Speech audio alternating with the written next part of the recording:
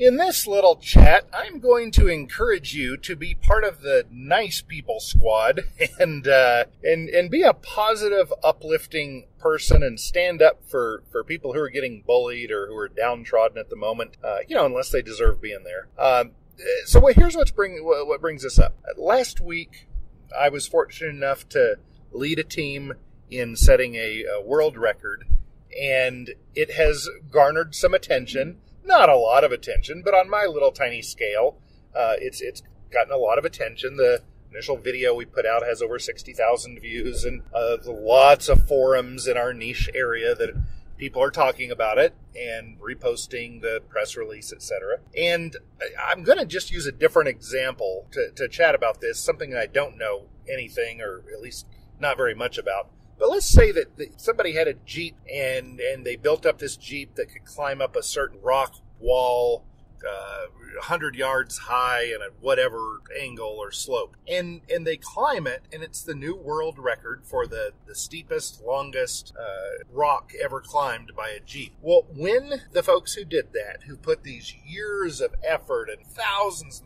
of dollars into figuring out what the right tires were, which ones grip that particular kind of rock the best, and what torque or, I don't know, spin rate or whatever should the transmission have, and should each wheel have independent power, all these things that I think, or I imagine four-wheel driver type people to care about. They have put so much thought and effort into it. They finally accomplished this feat that even 10, 15 years ago, nobody ever thought would be possible. And then they put out the press release and say, golly, we're so shocked and happy and thrilled and excited. We put hard work into it, and here's what we were able to accomplish. And by the way, everybody else who's interested in this little niche area, here are all the specs. These are the lessons we learned.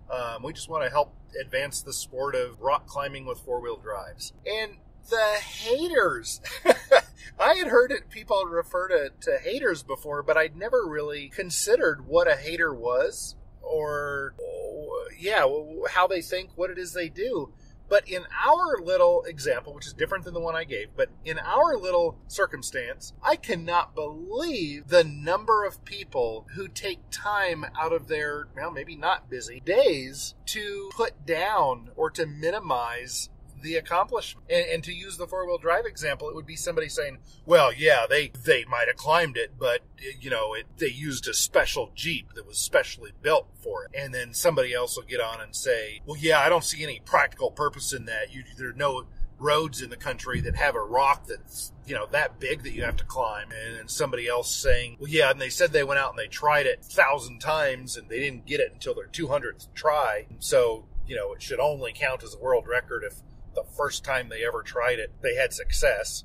Or another popular one is, I bet they couldn't do it again. Well, maybe not. Like, if they're trying it, think it's going to take 1,000 times and you get it on your 200, there's a real good chance that your next 800, you're not going to get it. And then all of a sudden you'll get it again. But the I don't know, the type of person who would take time out of their day to get on and make these comments rather than just look at the new record and say, who cares? And then move on to something that brings joy to their life, or that they care about, but instead to linger on this and say, hey, wait, here's some people that are really happy at the moment and really giddy. What can we do to try to bring them down a notch? How can we minimize their accomplishment? How can we hurt their feelings? Whatever. I just can't believe that there are so many people that think that way. So the point of this is, partially to rant, but mainly to encourage you to do what I have started doing the last couple days, and that is looking for people who are being attacked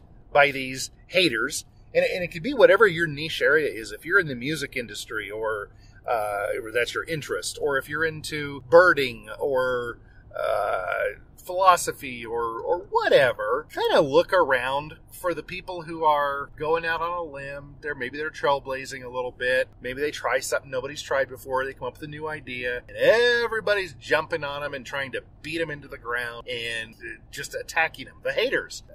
My encouragement is to do what I'm doing and kind of jump in there and leave a positive comment of encouragement to those folks.